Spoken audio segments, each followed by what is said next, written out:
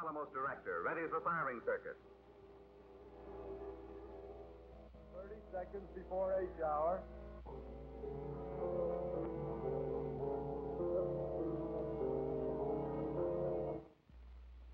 15. Cameras are ready aboard ship and in the sky. 2, 1, fire.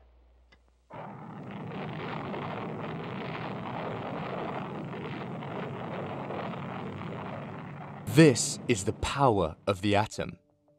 Just a few years before this, in March 1940, an article was published that changed the world forever. Here's how it started.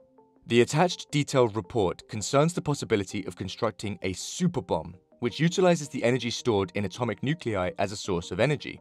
The energy liberated in the explosion of such a superbomb is about the same as that produced by the explosion of 1,000 tons of dynamite. This energy is liberated in a small volume in which it will, for an instant, produce a temperature comparable to that in the interior of the sun.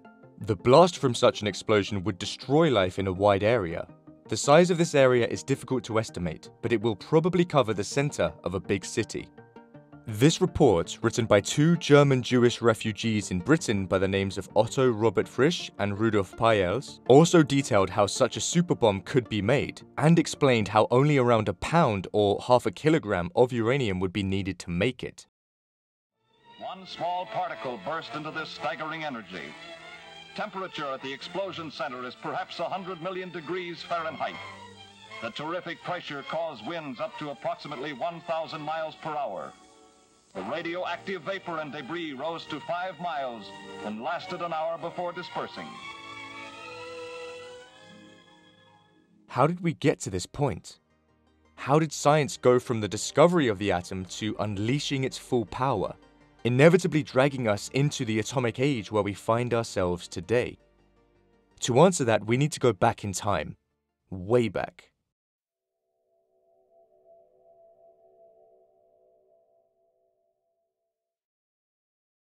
In ancient times, people reverenced the sun as the god of health, sending life to earth dwellers. Amazingly, the idea of the atom was first put forward around 2,500 years ago. In the 5th century BC, the Greek philosopher Leucippus and his more famous student Democritus proposed that the universe consists of two fundamental constituents, the void, or nothingness, and tiny, solid, indestructible particles that cannot be broken down any further. They called these particles atomos, meaning indivisible. Democritus wrote that atoms and void are the only things that actually exist and that all other things are only said to exist by social convention. To illustrate this, imagine you're looking at a mountain made of trillions of specks of dust. Now, is that actually a mountain that you see, or is that just what we as a society would call it?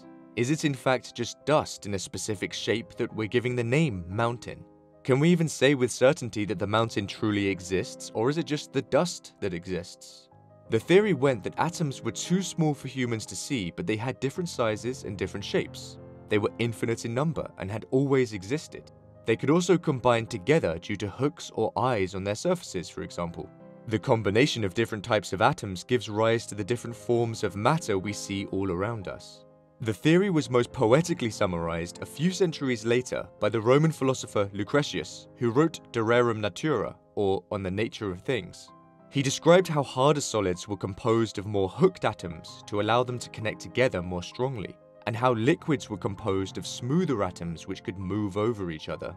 He also described how pleasant flavors were caused by rounder atoms passing over the tongue, and how bitterness was caused by more crooked atoms. Combining these phenomena, he said that seawater was composed of smooth atoms to give it its fluidity, and some rough ones mixed in to give it its bitter taste. Now, there was no empirical evidence for any of this, just philosophical thoughts. However, tiny particles of different sizes that make up matter, bonds forming between those particles which can have different strengths, different combinations of atoms forming different substances. It's amazing how much they got right just by logical reasoning alone. The philosophy became known as atomism, and millennia later it was still supported by the founder of modern chemistry, Robert Boyle, and by the founder of classical physics, Sir Isaac Newton. But not everybody accepted the idea since there wasn't any actual evidence for any of it.